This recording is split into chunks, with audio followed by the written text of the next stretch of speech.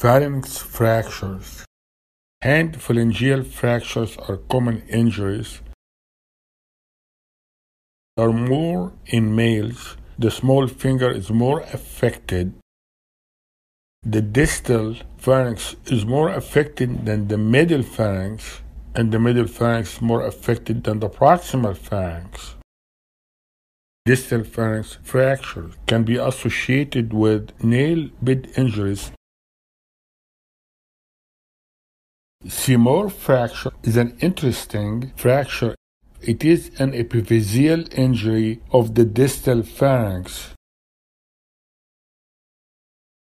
With a hyperflexion mechanism, you get a finger looks like a mallet finger with the apex dorsal. The terminal tendon attached to the proximal fragment and the flexor tendon attached to the distal fragment. It's basically an open fracture that needs antibiotics and debridement in the operating room and nail removal with nail bed repair and possible pinning of the fracture. Scissoring or rotation of the fingers are not uncommon. Symmetry of the flexed fingers should normally point to the tubercle of the scaphoid. In phalangeal fractures, always look for rotation of the fingers. Malrotation can be seen after spiral, transverse, or intra-articular fractures. Spiral fractures produce more malrotations. Malunion can occur after spiral, transverse, or intra-articular fractures. The deformity and angulation of the fracture depends on location of the fracture relative to insertion of the tendons attached to the fragments. Muscle imbalance seen after transverse fractures. In proximal phalanx fracture, the apex is volar due to the fact that the proximal segment is pulled into flexion by the interossei, and the distal segment is pulled into extension by the central slip. In the middle phalanx fractures, the angulation of the fracture depends on location of the fracture in relationship to the flexor digitorum superficialis tendon. Fracture proximal to the superficialis insertion, the apex is dorsal because the superficialis tendon flexes the distal segment. In fracture distal to the superficialis insertion, the apex is volar. The fracture is extended because the superficialis flexes the proximal segment. In distal phalanx fracture, mallet finger, the distal phalanx is flexed due to loss of the power of the extensor tendon that keep the finger in extension.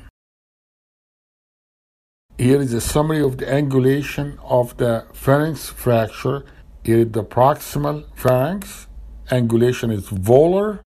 And here is the middle phalanx with the fracture proximal to the superficialis insertion, and here is the middle phalanx with the fracture distal to the superficialis insertion, and here is a mallet finger in the distal phalanx. Deformities can occur from phalangeal fractures such as a mallet finger, Boitinier deformity, and the swan neck deformity.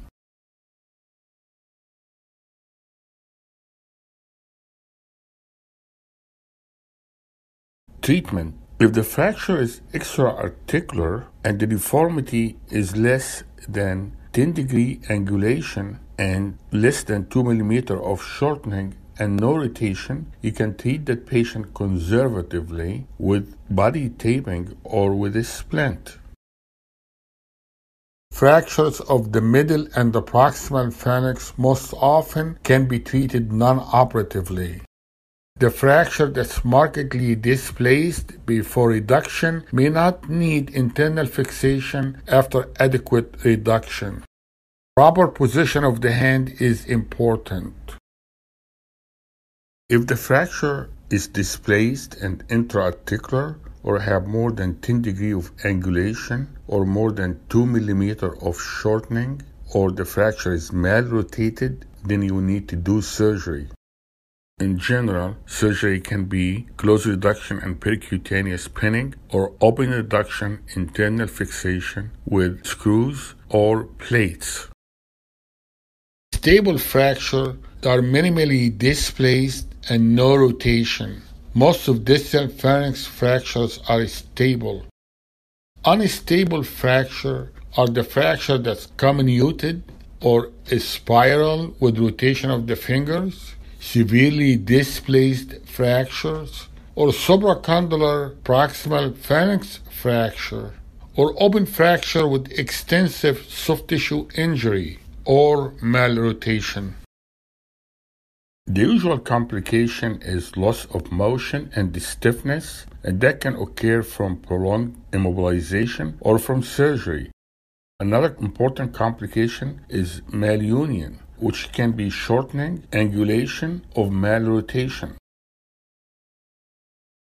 Thank you very much. I hope that was helpful.